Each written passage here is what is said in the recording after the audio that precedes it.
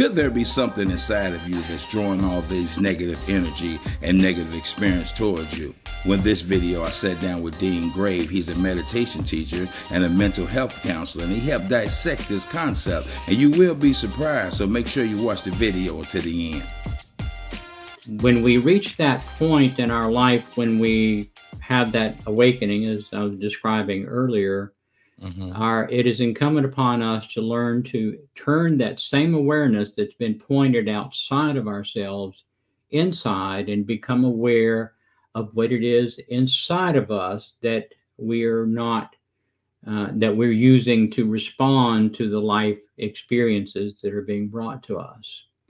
And when we do that, then we begin to be able to discover what it is inside of us that is attracting these negatively interpreted experiences and let them go. Awareness is both the discovery tool and the healing tool. All of the methodologies, there's no methodology that psychology or therapists or psychiatrists have come up with that do anything other than employ the patient's own awareness to affect healing. The methodologies that are more effective focus the patient's awareness inside more effectively, more efficaciously than another method. And that's the only really distinction between them. Meditation by far is the most intense, and it is the most productive methodology that anybody can undertake. But for someone who is in a great deal of chaos, then it's very difficult to sit down and meditate. And that's because their energy, their vital energy, is diverted with dealing with all of the unwanted experiences that they've not learned the lessons that were brought to them with those experiences. We get to keep that as emotional baggage, and emotional baggage is heavy. And so the energy that we require in order to function becomes depleted significantly because we're carrying all of this heavy emotional baggage. And so the healing process is a two-step process, but the steps are not sequential, they're parallel. And one of the things that we have to deal with is we have to heal that emotional baggage and let that emotional baggage go, number one. That liberates the energy that we need in order to affect healing of the second step, which is becoming aware of the beliefs that we have incorporated into our mind that perpetuate our attraction of these negative experiences, these negative thoughts. That is the process of enlightenment. That is the process of consciousness evolution. And those things are the same thing. Your increased enlightenment and your progression along the evolutionary path is exactly the same thing. Everyone is enlightened to the degree that they have allowed themselves to become enlightened. And so another thing that has to happen when we have this awakening is you have to assume responsibility for your healing. No one can heal you. You're the only one that knows what you have incorporated into your beingness. You're the only one that knows the experiences that you've had. You're the only one that knows what you're feeling. No experience comes to us with emotion on it. You and I can be sitting in a room side by side, or an event happen, and we'll interpret that experience completely independently of each other. Because we'll interpret that experience with how we are at the time. And no two people will interpret the same experience exactly the same. We both may deem it to be a negative experience, but there's much more beyond that, just determining that it's a negative experience. So as we went through life, make sure I'm hearing you right, events happen. And it's not really the events, Dean, as much as my interpretation of the events. It's exactly so. You know, and I hold on to those beliefs. Well, you form your beliefs, you form expectations based upon the experiences that you've had. Okay. And you shape this perception of self according to that, accordingly. And understand that a mind, you know, we're a mind, body, spirit, and psychology, psychiatry, therapists, no one has a grasp of what a mind is. We talk about mental health and mental healing, but that's healing of the mind, but nobody really knows what a mind is. And a mind, very simply, is nothing more than a bundle of beliefs that we have incorporated into our perceptions.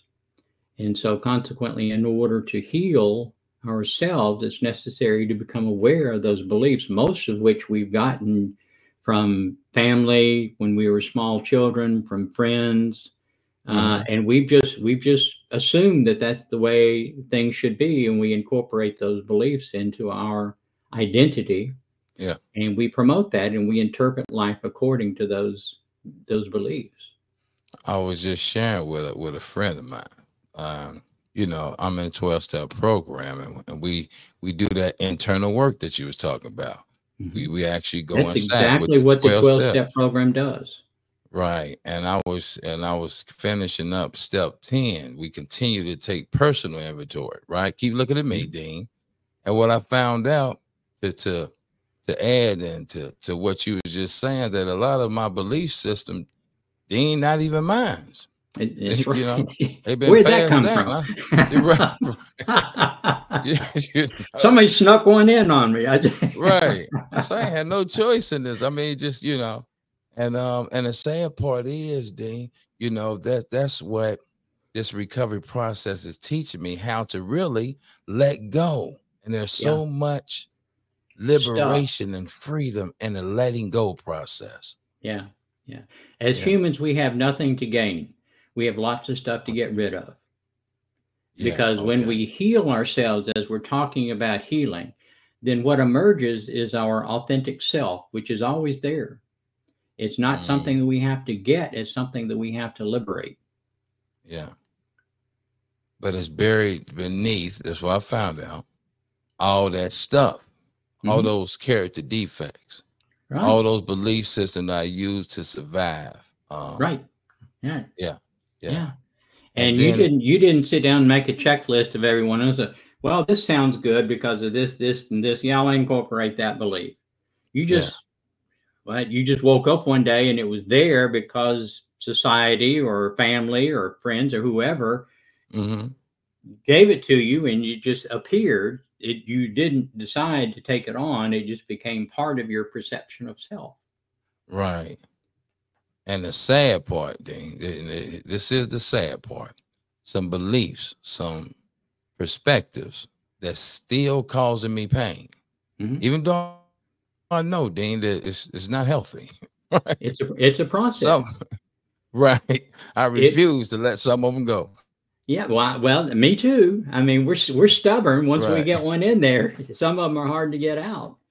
But when you learn to develop that awareness, and that's why you go through the 12-step program over and over and over, because each time, if you're truly working the steps, then you're going deeper. And you're going deeper to find those beliefs that are underlying beliefs that you don't know how they got there, but they still cause you pain, stress, pain and suffering. That is stress. When we experience something that we don't like, that's stress, because it doesn't meet our expectations from those beliefs that we've incorporated. But that's why stress is our friend. Stress is our teacher. When we have an experience that presents us with that interpretation of stress, that's the time to invert that awareness and become aware of saying, why? Why is that causing me that negative feeling? And invariably, it's going to be a belief that we've cemented into our mind about how we perceive things should be. Those beliefs. And here's the thing, too, about those beliefs. A lot of them was not based in reality. No, none of them are. Right. Yeah, none of them are. None of them are. And, but what we're doing is we're exploring ourselves, which is everyone's purpose in life. There's no one that has a purpose other than exploring themselves. We all have different missions, but the purpose is exactly the same. And before we get off the topic of the 12 steps, you can divide the 12 steps into groups of 3. Okay. And the first 3 steps are doing that awakening and assuming responsibility for your own healing. The next 3 steps are actually the healing part. When you're doing your self-inventory and sharing it with someone else, and you're breaking down those walls, those fears that you have about things that you've done in your life. Yeah. And almost invariably, whoever you share that information with, yeah, so what? I've done worse than that, or, no big deal. Everybody screws up. It's not how you screw up, it's how you recover from it. Okay. That's good. That's good. And so in the next 3 steps, and the last 3 steps particularly, is when you're becoming a teacher. You're teaching others about what you have learned by your going through the process up to that point. Okay. And when you really learn is when you become a teacher, because you have to know the answers for someone else, and they're going to ask you hard questions that you would not have thought of, or your sponsor would not have thought of on their own. Mm-hmm. And so you have to begin to apply all of those things that you've learned to another person to guide them in their healing. Yeah. And that's why those last 3 steps are so important, is to allow you to go ever deeper into yourself in order to heal even more significantly. Yeah.